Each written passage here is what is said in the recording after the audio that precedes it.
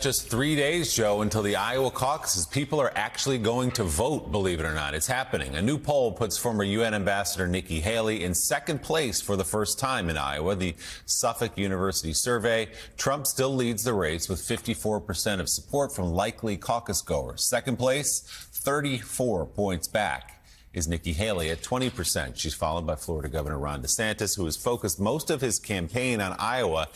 He, though, is at 13%, 41 points behind Donald Trump. The bulk of the poll was conducted before former New Jersey Governor Chris Christie left the race on Wednesday, though Christie hasn't really played in Iowa, so not much of an impact there. Entrepreneur Vivek Ramaswamy, they both earned single-digit support in the latest survey. Let's bring in NBC News national affairs analyst John Heilemann, who is in Iowa for us this morning. John, what's going on the ground 3 days out?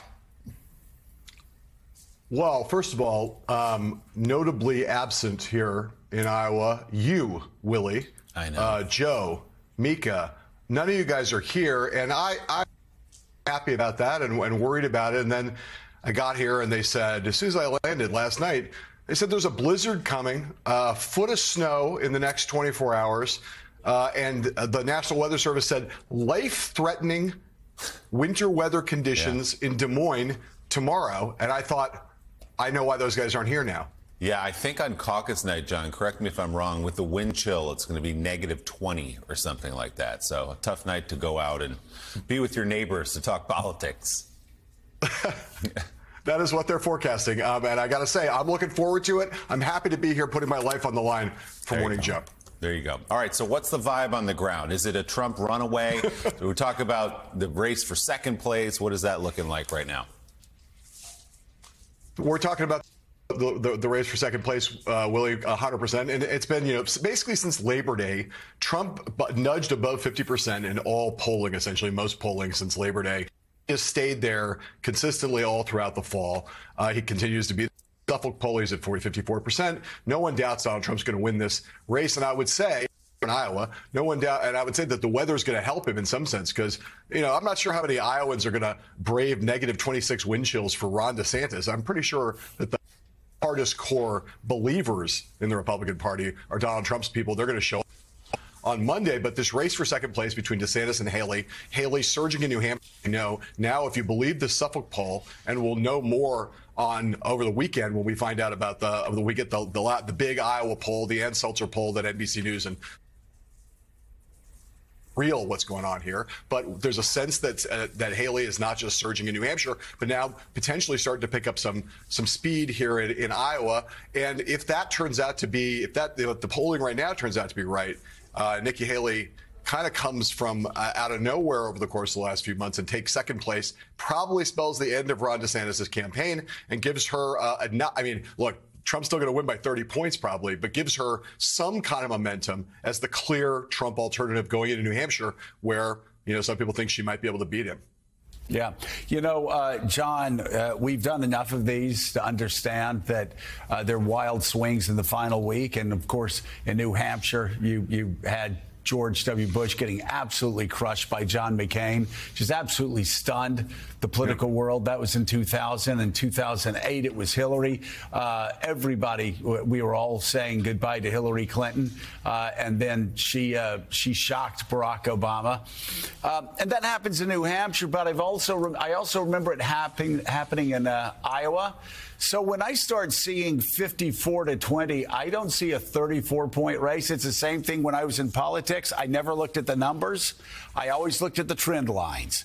And I saw where things were breaking. Right. And when I see Nikki Haley jumping up to 20 out of nowhere, when everybody says she has no ground support, she has nothing going for her there, and I see Trump just like at 54, this is a race that could end up much closer. This is a race that could end up 40-30. We've all been shocked night after night in Iowa. What are you hearing on the ground there? Well, it's not impossible, Joe. And look, usually what happens in Iowa is you get someone who gets a late surge. It usually is not quite this close to the caucus day, but you'll see over the course of a month or 6 weeks, someone, whether it's a Rick Santorum or a Mike Huckabee, kind of coming up gaining ground really rapidly in the closing month or so, couple months before the caucuses. Haley has been later breaking than that. But as you point out, this is a state dominated by evangelical voters in the Republican Party. Nikki Haley is not tailor-made for this electorate. But there is also something you've seen in the polling here, which is that there's a chunk, maybe it's a third of the Iowa Republicans who are looking for someone other than Donald Trump. And as it's become clearer and clearer that DeSantis is fading, Chris Christie now out of the race, Vivek not in the race. The race is now, in the eyes of a lot of Republican voters, boiling down to, are you for Trump or are you for who's left? And Nikki Haley has done a good job in this fall, but there's also a sense that she is, whether you love her politics or don't love her politics, she's the only one left in the Republican Party who has a chance of being the non-Trump candidate. And as that is dawning on people, it's possible that you're right, that what happens here in Iowa is that at the very end, all of the anti-Trump vote kind of coalesces around her. And if that happens, as I said before, she could still end up losing by more than double digits to Trump. But that would be a big surprise. It would be the big story out of the caucuses on Monday night, Tuesday morning. And you know how important, what's the narrative coming out of this race, how much that drives things into New Hampshire, and how beneficial that could be for her.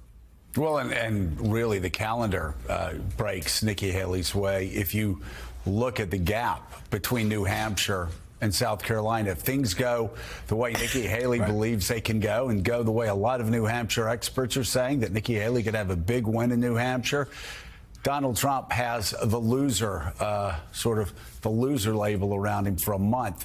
We know that will not go well for him. John Heilemann, thank you so much. We will see you. Now, Monday, we want to see you outside in the 15 below. And trust me, we've all been out there with wind chill. It's going to be at least minus 45. So we want to see the jacket. We want to see the whole broadcast news thing, like we sent you to the Aleutian Islands. Yeah, we're going to do that, like the Alaskan serial killer case. I will be out there. I'll be out there. I'd feel better about it if you at least send Willie or maybe Lemire out here to be with me. But if I need it, I will. Yeah, it's you solo, baby. Thanks so much. Greatly appreciated.